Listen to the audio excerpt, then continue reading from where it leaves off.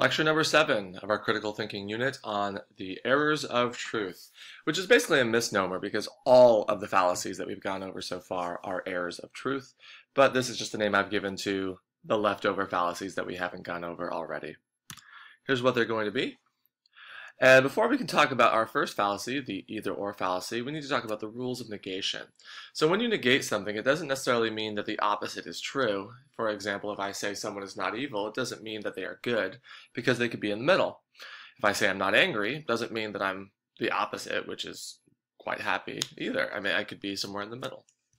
A negation does, however, change the meaning to the opposite when we are dealing with a dichotomy. Right? So a dichotomy is when something is divided into only two parts, when we are dealing with a binary system. It's in either this or it's a that system. It's one or the other. There's no areas of gray. If I say that I'm not dead, then I'm saying that I'm alive.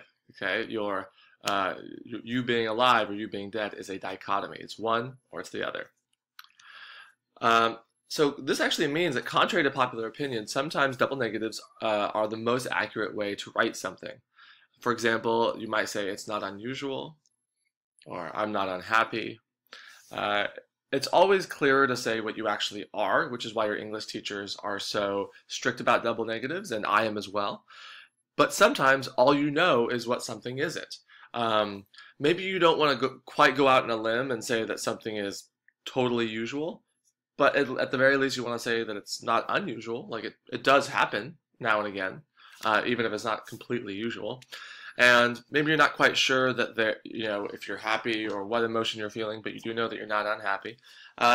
So double negatives do have their place. They are far more helpful with very technical phrasing that I don't want to get into now. But just know that there's a reason why we discourage you from writing them, because it's always more accurate to just say what something is versus say what it's not. But sometimes that's all we know. Alright, so let's get on to our first fallacy, which is the either-or fallacy. It's also sometimes called the false dichotomy. It's also sometimes called the black and white fallacy. So a dichotomy is when something is divided into two parts, and a false dichotomy is when you are given two options and there are actually more hidden in there. So you're told things are black and white when there are really shades of gray. So for example, you can either marry me or die alone. This is not true because you can always meet someone on the internet or some other option. Okay, those aren't the only two available opportunities. Alright, your false dichotomy or true dichotomy. You're either dead or alive. We already talked about that. True, you can't be in between, you're either one or the other. You are either pregnant or not. True, there's no kind of pregnant state. You are either with us or against us. Classic false dichotomy. You can be on nobody's team and you can be neutral. Okay. You either like Pepsi or Coke. False, I hate both of them actually. Alright, next fallacy is the fallacy of composition. So composition is when you put things together. So the fallacy of composition occurs when you believe that something about the parts will be true of the whole. So when something that's true of the little pieces are also going to be true when you combine them all together. For example, putting the 5 best rappers into a group will make a band 5 times better than they would be alone. I think if we look at examples of supergroups, that's clearly not true. The fallacy of division is essentially the opposite. It's when you break things apart. So the fallacy of division occurs when you believe something is true about the whole, and that will be true about the parts. So for example, Mr. X is a member of the best band on earth. This means he must be one of the best musicians on earth.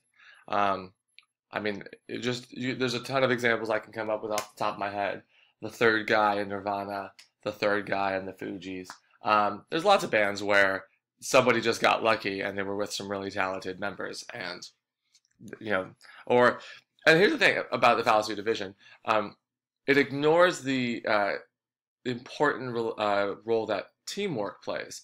There are some basketball teams that just gel really well together and they bring out the best in one another, and individually and in other contexts they don't do so well.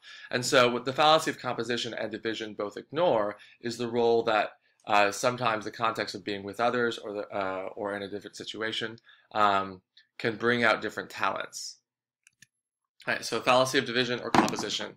Mike is from my least favorite class, so I know he's a bad kid. Fallacy of division. I assume that just because the class as a whole was bad, he will be also. He might have just been in a class with a lot of bad apples, but he's actually the one shining light in my otherwise terrible class. All right. This is such a large hotel. I'm sure the rooms will be big. Clear fallacy of division. Just because the whole place is big doesn't mean its parts, the rooms, will also be big. Of course it's a great novel. Every page is full of beautiful language. Fallacy of composition. Every page may have beautiful language, but that doesn't mean it will all fit together to make a great novel. Perhaps the conclusion is bunk, but each individual sentence is written really well. If we get the best engineers from each country, we will have the best company. Fallacy of composition. Just because they were the best in their country doesn't mean they will work well together. Maybe they speak other languages, have different skill sets, blah, blah, blah. All right, our next fallacy is what's called the gambler's fallacy, and this is a really important one. It rests on a misunderstanding of how statistics work. So the gambler's fallacy assumes that the likelihood of an outcome will increase over time when it actually won't. The classic example of this is I flipped a coin and I got 5 heads in a row. Therefore, I think it's really likely that it will be tails next. And so essentially what you're assuming is that the statistical likelihood of an event will increase over time simply because it hasn't happened in a while. But that's really not the way that statistics work. You have a 50% chance that it will be heads or tails every single time you flip. It is possible that you're going to get 99 heads in a row, and once you've gotten that, to that point, the likelihood of that 100th head occurring is still only 50%. And I know it feels counterintuitive, but that's just how statistics work. This fallacy is kind of the opposite of another fallacy that we won't talk much about, which is called the hot hand fallacy. The hot hand fallacy essentially assumes that, wow, I'm on a roll here. I'm more likely to get a heads the next time because it's been heads all these other times. But again, that rests on a misunderstanding of how statistics work. They don't build up over time unless you add in some other factor, which we'll talk about now. So is it the gambler's fallacy, or is it just a good understanding of how statistics work? Every day I drive, I am less and less likely to get in an accident because I become more experienced.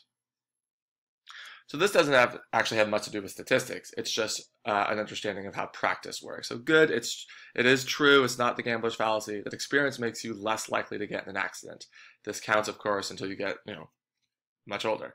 And so notice how we had to add in something extra. Just based off of driving more and more and more alone, just, the statistical quality of being in the car more often does not change your likelihood of getting in an accident more or less. But when we add in this extra variable, the variable of you becoming more experienced, suddenly then it's an okay statement to make. Because then you're saying something different. You're saying the more experienced I am, the less likely I am to get in an accident, and that seems very reasonable.